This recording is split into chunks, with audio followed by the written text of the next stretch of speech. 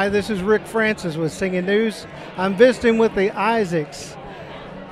We're here at the Grammy Nominee Party in Nashville, Tennessee for 2019. You guys are nominated for Best Roots Gospel Album this year. Congratulations. Thank you. Tell me a little bit about the album. It's a favorites album.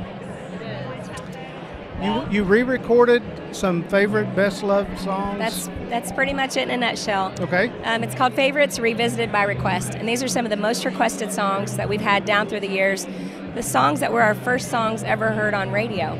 You know, you've been there for some of those. Yeah. And so we went in and re-recorded all these songs the way we sound today.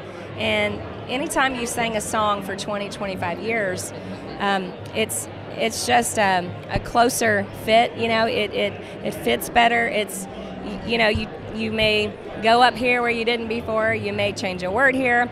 You may change a chord here. And so they're the same songs, but we re-recorded them with the heart of what they mean to us today. And so it was so exciting that this kind of album would be recognized in this category. We were completely surprised. Best Roots Gospel Album. I'm going to throw you a curveball. I'm going to ask each one of you your favorite song on the album.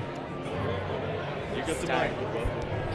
Well, I think one of my favorite songs is Not This the Land of Beulah, which I love because it's a song that's over 200 years old, and the verses are just so personal and the way we did it really stripped down. Each one of us took a verse, and you can just hear it and feel it.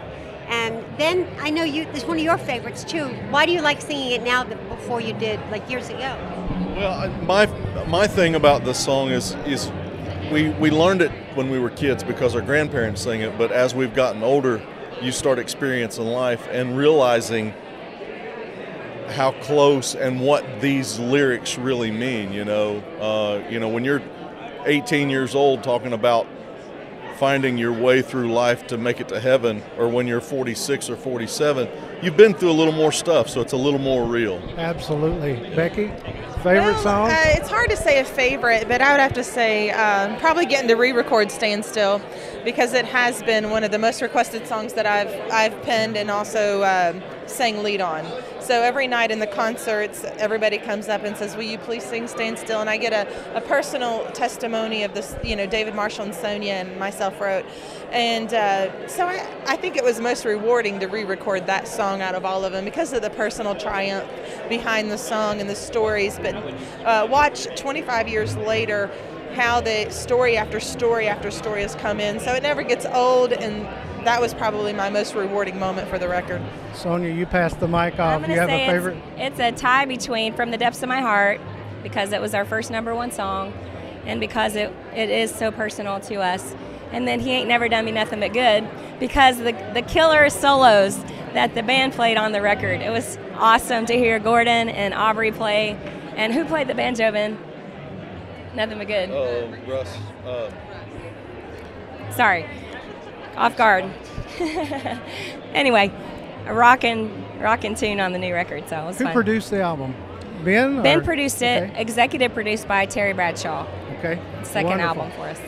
Going to change subjects on you. You guys just got back from Israel.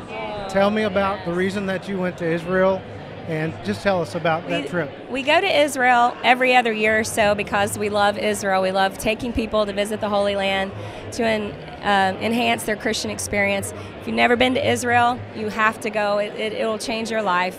And this year we had a twofold purpose. It was not only to take people to their bucket list place, but we also, this year, to celebrate the 70th anniversary of Israel as a nation, we did a free concert in Jerusalem, and we brought in 150 Holocaust survivors, 100 Israeli soldiers.